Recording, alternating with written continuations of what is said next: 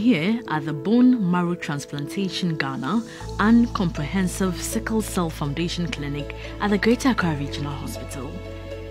Yeah, okay. All right. I told you from my house that by the grace of God, everything will be okay. So you see that you are not feeling any pains. You're not feeling any pains. All right. So the Lord is in control. Okay. Elisheba and her father have traveled 43.4 kilometers from Manfi in the eastern region to the regional capital Accra to access treatment. Her father tells me the toll of having a child with sickle cell anemia is enormous. She sometimes tells me, Daddy, what's wrong with me? Sometimes I don't want to disclose what is happening to her. Sometimes when she gets into severe pain, she tells me, Daddy, am I going to die? So I'll pray with her. After praying with her, then she'll tell you, okay, I believe I'm okay. Sometimes she'll go to school and I'll be called to come and pick her because she has a crisis. As we are speaking now, they are writing exams. I have to speak to the teachers so that they keep her paper and then next week she will write it.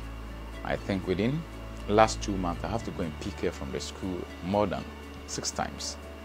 Yeah, or I should go to the school and complain about stomach pains, chest pains, and sometimes pains in the joints, and that will not let her concentrate. So I have to quickly go and pick her from the school. Elisheba has to forfeit examinations in school to undergo this important treatment, the automated red blood cell exchange transfusion.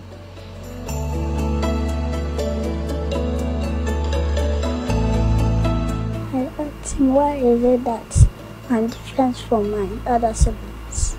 Because they don't normally get sick.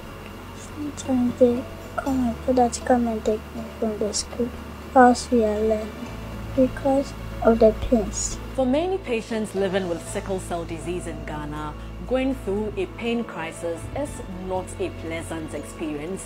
Here at the Bone Marrow Transplant Center at the Greater Accra Regional Hospital, little Elisheba is undergoing a blood exchange process in which her abnormal cells are being exchanged with healthy red blood cells.